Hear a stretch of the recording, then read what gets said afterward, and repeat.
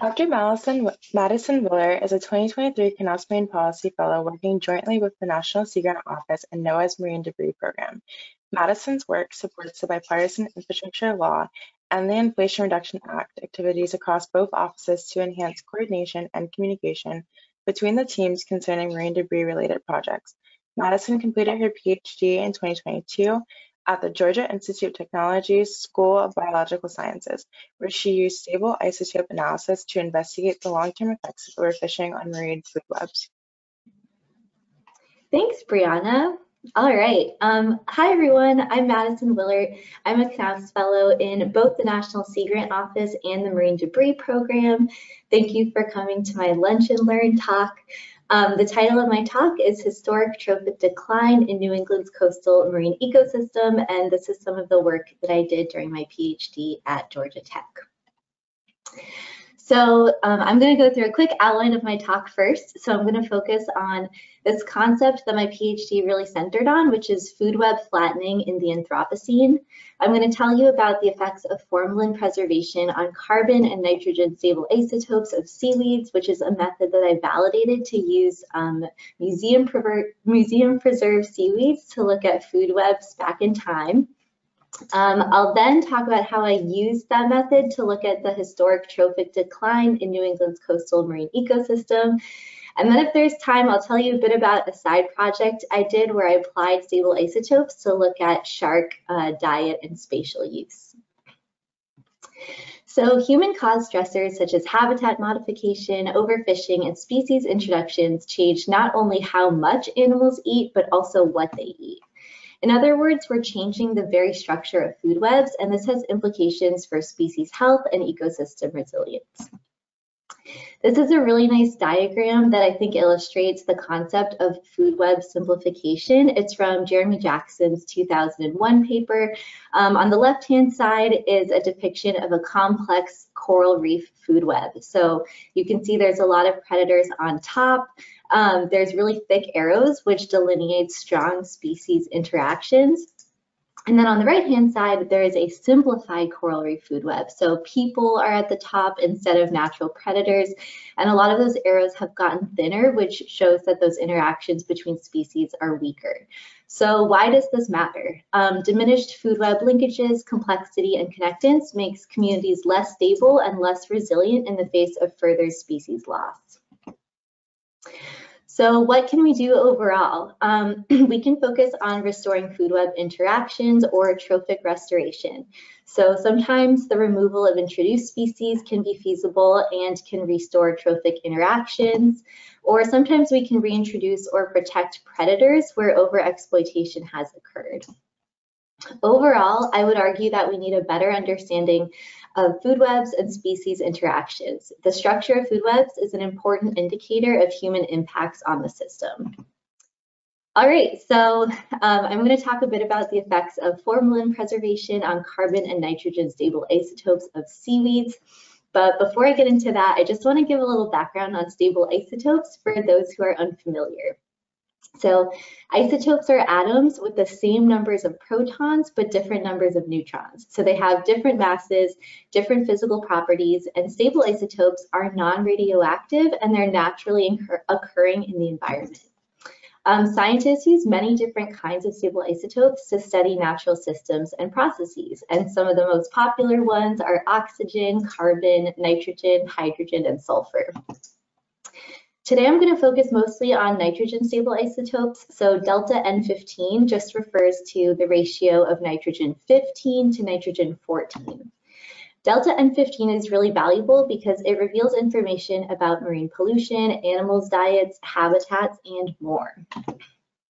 So here's a depiction of a basic food web. You have producers at the bottom, primary consumers eating the producers, secondary consumers eating the primary consumers, and then tertiary consumers.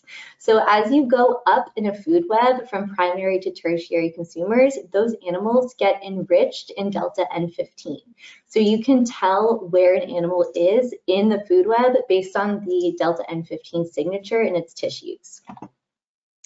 All right, I'll talk a little bit about why seaweeds are important in a second, but I just wanted to tell you about my materials and methods really quick. So when I'm looking at stable isotopes in seaweeds, I just dry the seaweeds, I homogenize them until they're a fine powder, and then I analyze them for nitrogen and carbon stable isotopes in a mass spectrometer.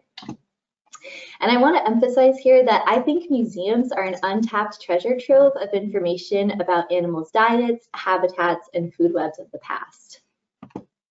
Okay, so stable isotope analysis of delta N15 and delta C13 in seaweeds is useful for setting a nutrient baseline in food web studies and for evaluating environmental contamination. So by nutrient baseline, what I mean by that is that sometimes in the water column, the ambient delta N15 can get distorted by things like nutrient runoff or pollution. So when we're looking at the trophic position of a fish, we need to incorporate a nutrient baseline to measure that. So here's the equation that we use when we're calculating that trophic position. So we take the difference between the delta N15 of the fish and the delta N15 of the baseline, which in this case is seaweeds. We divide that by the trophic enrichment factor, which is 3.4, and that's just the percent amount that fish increase in their delta N15 with each step of a food web. And then we add to that the trophic position of the baseline. So seaweeds, their value is 1. So we just add 1, and then that's how you calculate the trophic position of a fish, which is how high in a food web a fish is. Okay, so we have seaweed specimens in herbaria collections, and they were collected over the past 200 or more years, but many of these specimens have been exposed to formalin, which is the most common fixative in museums. At the start of this study, we didn't know whether formalin would affect the nitrogen and carbon stable isotope values in seaweeds. So we didn't know whether these herbaria collections could be used for studies of historical trophic ecology, but we did know these values would be very useful if we could use them. So my research question here was, what are the effects of formalin on macroalgal and cyanobacterial delta N15 and delta C13? So to answer this question, I sampled seaweeds that had been in formalin for 4 to 5 years or 50 days, and this was to detect whether there's an effect of time spent in formalin. I sampled across the 3 seaweed phyla, so Ochrophyta, which are brown seaweeds, Chlorophyta, which are green seaweeds, and Rhodophyta, which are red seaweeds. And then I also, just for fun, added Lingba, which is a genus of cyanobacteria. So I took each seaweed, I split it in half, and then half of it was exposed to formalin and half of it was dried without any chemicals. Overall, we had 41 pairs of formalin versus dried for delta C13 and 27 pairs of formalin versus dried for delta N15. The nitrogen number is lower because some seaweeds are naturally low in nitrogen, and some samples did not have enough nitrogen to give reliable readings, so we had to lower the sample size. So I found that through pair t-tests, they showed no significant effects of formalin on delta N15 or delta C13 values in seaweeds generally. But an ANOVA found that there were differential effects of formalin on delta C13 values across the macroalgal phyta. So I found that Ochrophyta or brown seaweeds are significantly lowered by 0.2% upon exposure to formalin. So overall, I found that time spent in formalin does not alter seaweed delta N15 or delta C13, and formalin does not alter seaweed delta N15 in general. But I did find that formalin lowered seaweed delta C13 in the phylum Ochrophyta, which was lowered by 0.2%. So overall, formalin-preserved seaweeds are reliable for nitrogen-stable isotope analysis. And we found that carbon-stable isotopes are less reliable for formalin-preserved seaweeds, but they may still be used provided there's a large sample size to overcome that variability that we found. If only seaweeds from the phylum Ochrophyta are available, we recommend using a correction factor of 0.2%. So overall, preserved seaweeds can and should be used for studies of historical trophic ecology. I published this research in Limnology and Oceanography Methods. If you are interested in getting a PDF, just email me afterwards and I can send that to you. Okay, now I'm going to talk about a time that I used that method that I validated to look at historic trophic decline in New England's coastal marine ecosystem. So, overfishing alters predator-prey dynamics and marine ecosystems. And in Massachusetts, physically destructive fishing started in 1900, and fleet effort has remained at its highest level since the 1970s. This reduces colonial epifauna, benthic megafauna, and community diversity and productivity. So with all of these changes going on, I wondered, how do you assess these food web shifts in coastal New England? So we know that stable isotope analysis is a powerful tool to measure changes in animals' trophic ecology. So the delta N15, like I've mentioned, in animal tissue increases with the animal's trophic position. Previous studies have found that formalin has only a minimal effect on fish delta N15 values, which means that museum fish are definitely fair game to look at how food webs have changed over time. So remember this graphic I showed you earlier with increasing delta N15 with steps in a food web. I just want to illustrate kind of what that means for a given ecosystem. So let's take a medium-sized grouper or a mesopredator, which is a mid-level predator from a coral reef. So in the Caribbean, for example, groupers like these have been documented eating smaller fish and even small octopus and cephalopods on healthy coral reefs. So those are higher trophic level prey. And so if you pull a mesopredator from a healthy coral reef, it's going to have an increased delta N15 signature, signifying the health of that system. If you pull a mesopredator from a degraded coral reef, it's probably going to be eating lower trophic level prey items because of the lack of biodiversity. So it could be eating shrimp, stomatopods, or herbivorous crabs, and it's going to have a lower delta N15 value in its tissues. So by looking at the nitrogen stable isotopes of a mesopredator, you can track the health of the food web that it came from. And I harnessed that tool for this project. So stable isotope analysis of museum collections show mesopredator declines in other systems through time. And again, like I said, it's just a mid-level predator. So these studies have found that terrestrial and marine birds have dropped in trophic level over the 20th century. So here's a figure from one of those studies showing the average trophic position of 8 seabird species and how they've all declined since 1890. So in 1890, they were at a trophic position of 4.1, and then they dropped to about 3.8. So they've dropped about a third of a food web level in that time. These studies attributed those shifts to commercial fishing and climate change. So I had to think about what species I wanted to use to try to evaluate whether those shifts have happened in New England as well. I would like to introduce you to the 2 species I picked, which were black sea bass and scup. So both of these species migrate northward and inshore for summer spawning.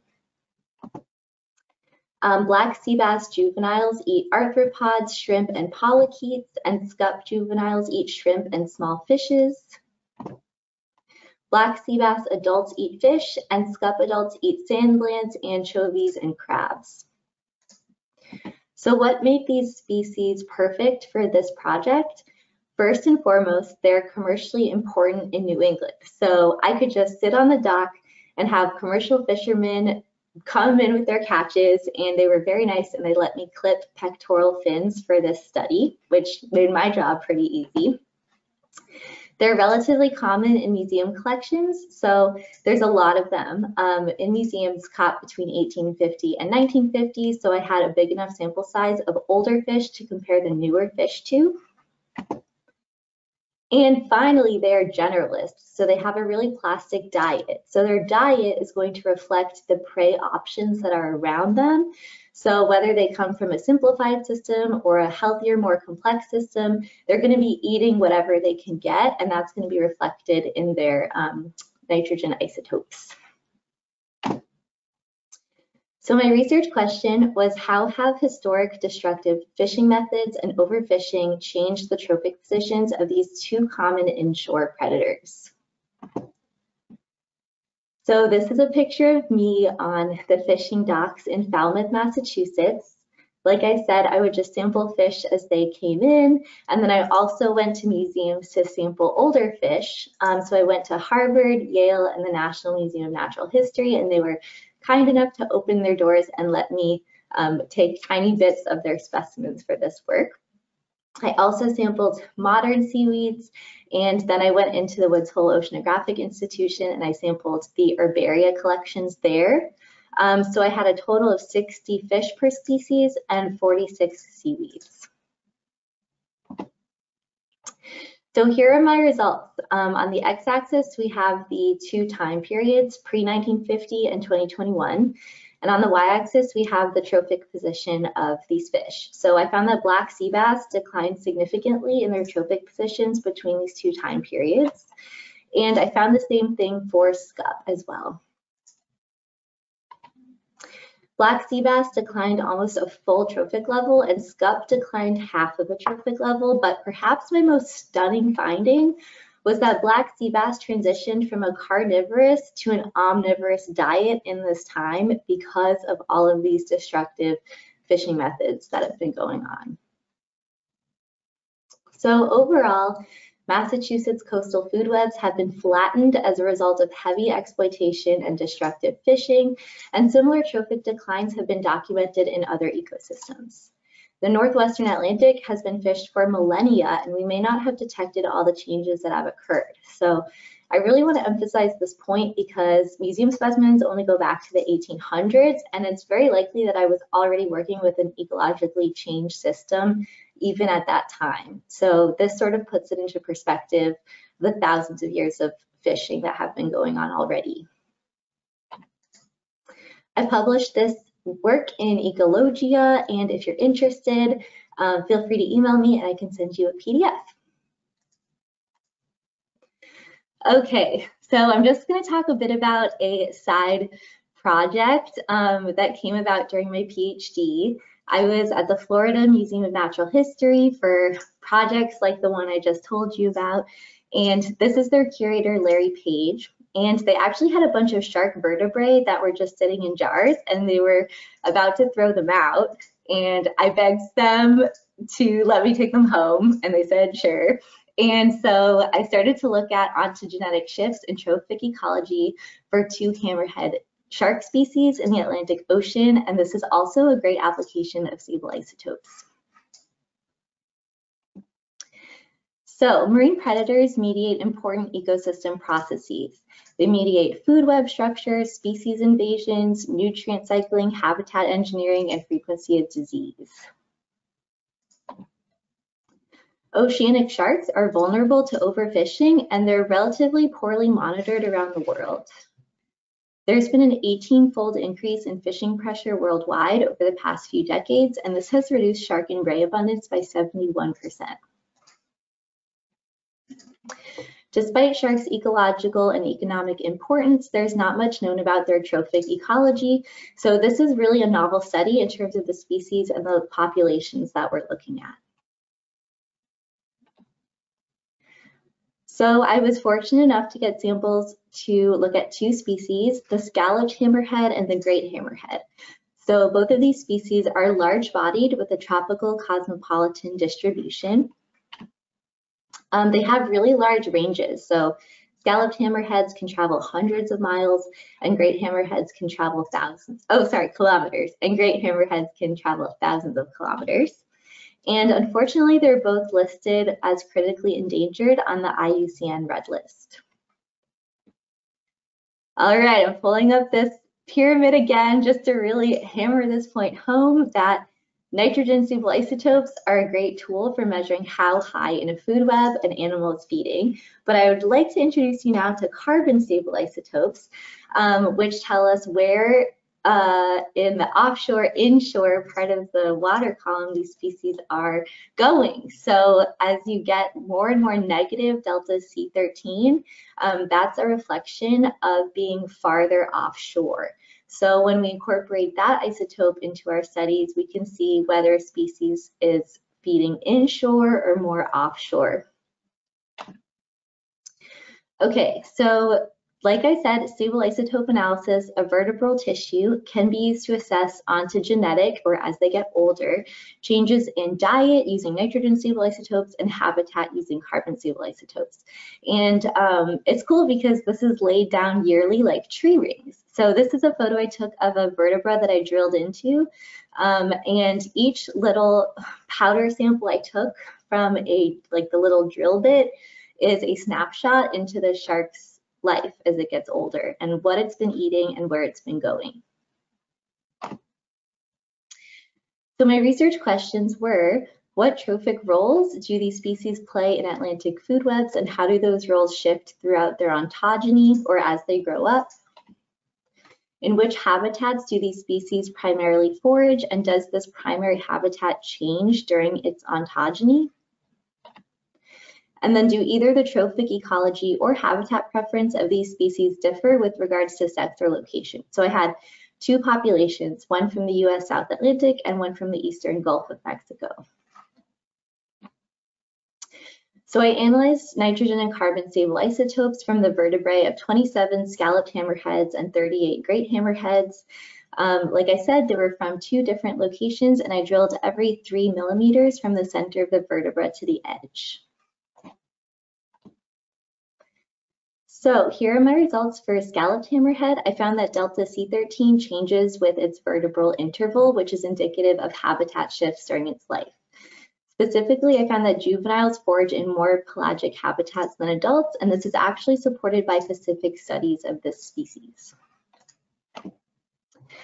For the nitrogen side, I found that delta N15 changes with vertebral interval as well, which is indicative of diet shifts during its life. And they achieve their highest lifetime trophic position as juveniles, which actually also is corroborated by specific studies. So when I put these two pieces of information together, I found that as juveniles, they're going into pelagic areas and they're consuming higher trophic level prey. For great hammerhead, I found that delta C13 changes with vertebral interval as well. And specifically that the pups of this species forage in more coastal habitats than adults. Perhaps this is to avoid predation. Oops. And then I found on the nitrogen side that delta N15 actually did not change with its vertebral interval, which is indicative of a pretty constant diet throughout its life. In the interest of time, I will just say that when I compared between the species, overall, great hammerheads were foraging in more coastal areas and at a lower trophic position than scalloped hammerheads. And I was actually surprised by this because great hammerheads are a lot bigger than scalloped hammerheads. And there are a lot of exceptions, but typically larger fish feed at higher trophic positions than smaller fish. So I was surprised that they're actually feeding at a lower trophic position and more inshore than scalloped hammerheads. So why does this matter? Well, marine predators like oceanic sharks are declining at alarming rates, and the loss of predators is shifting marine food webs. Understanding the trophic ecology and spatial use of this species helps us to grasp the ramifications of these declines and to conserve more effectively. My next step will be to use compound-specific analysis of amino acids to set a nutrient baseline, and I don't have time to go into that right now, but it's basically another method to set a baseline when seaweeds are not available. So what have we learned? We've learned that food webs are simplifying as a result of multiple human stressors. Preserved seaweeds should be used alongside museum fish specimens to assess trophic ecology of the past. We found trophic declines in a temperate marine ecosystem. And museums are an untapped treasure trove of information about animals' diets, habitats, and food webs of the past. This is me in my natural habitat in my office at the Smithsonian National Museum of Natural History. I was lucky enough to do a 3-year research fellowship there during my PhD, and I was always surrounded by very old fish. So thank you so much to all of these museums and institutions that helped me along the way, and I will now take any questions. Thank you so much, Madison. I really love that picture of you in the museum. I wish that was my natural habitat too. Audience, we have about 5 minutes to take questions from you, and we hope you will have lots of them. Please type them in the questions chat box, which is located in the control panel, and I will be happy to read them to Madison.